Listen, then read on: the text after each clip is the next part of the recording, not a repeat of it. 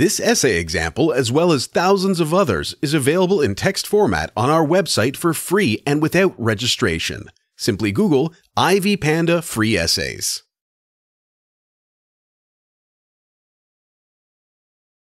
People are the main resource of any company or organization regardless of the sphere in which it works, as they perform all actions needed for its development and rise. For this reason, human resource management acquires the top priority as one of the central tools to ensure the effective functioning of the staff and its commitment. Motivated and loyal people show better results and significantly contribute to further growth and empowerment. For this reason, successful leaders should focus their efforts on the creation of an environment beneficial for workers' personal and professional development. It will help to make organizations more attractive to individuals and increase the level of their interest. For this reason, the human resource frame becomes one of the major concerns of modern management. The central idea of this conception is that people are the main asset of any company.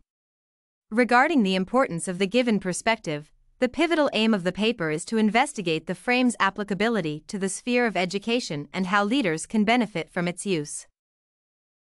The power and usefulness of human resource frame. As has already been stated, the human resource frame cultivates the idea of the outstanding significance of people and their fundamental role in the functioning of organizations.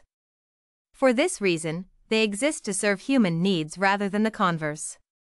This assumption should be taken as the basis for the further development of organizations as they need people. At the same time, people also need these organizations as they provide them with the services critical for their development, existence, and rise. That is why basic human demands can be satisfied if a particular balance is found. Individuals work to promote the development of various organizations while they create conditions beneficial for workers' personal and professional development. The given idea becomes critical for the sphere of education as it is one of the fundamental institutions of modern society. School as an organization serves people and provides the knowledge needed for their future success. In such a way, it is characterized by the increased attention to learners' needs and demands for the quality of provided services and their relevance. On the other hand, the efficiency of these institutions significantly depends on educators who work in the sphere and teach students. For this reason, the application of the human resource frame becomes critical for educational leaders. They should ensure that employees are provided with the appropriate environment that meets their requirements and satisfies their needs. At the same time, being motivated by this attitude, they will contribute to the development of schools as organizations that consider this model. In such a way, the human resource frame becomes one of the integral parts of the modern educational sphere. It encompasses all elements critical for the development of both organizations and workers.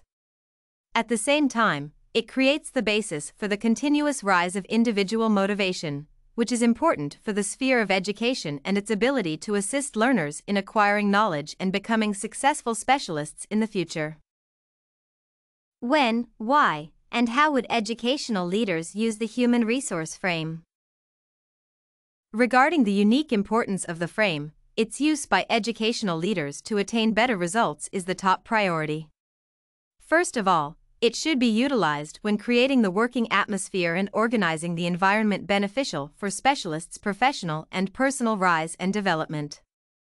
Adhering to the basic principles suggested by the frame, a leader should be informed about the existing needs of employees and follow the basic principle stating that organizations are created for people and should serve to meet their requirements. At the same time, the leader is responsible for the creation of a positive environment, which can be achieved only by considering existing problems and trying to solve them using this very model. In such a way, the human resource frame can be applied to every stage of the organization's development to create an appropriate environment and improve the functioning of the organization by increasing employee satisfaction levels. Strengths and limitations of the frame. The central advantage of the given frame is its ability to meet people's demands to the organization and improve their motivation to work harder to promote the further evolution of the unit. It can be achieved by adhering to the idea that both people and organizations need each other to grow. Another strength is the ability to consider existing problems and prevent their development by altering the environment to avoid crises. These advantages contribute to better mutual understanding within companies and improved cooperation. However, there are several drawbacks to the model. First of all, other spheres can be disregarded because of the shift of priorities to human resources. Additionally, in some cases, high levels of motivation can hardly be achieved because of the peculiarities of individuals.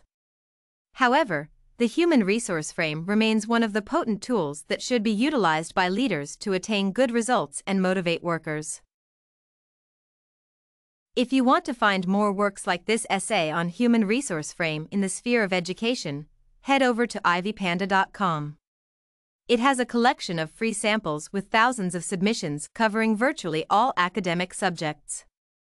No registration required to access it.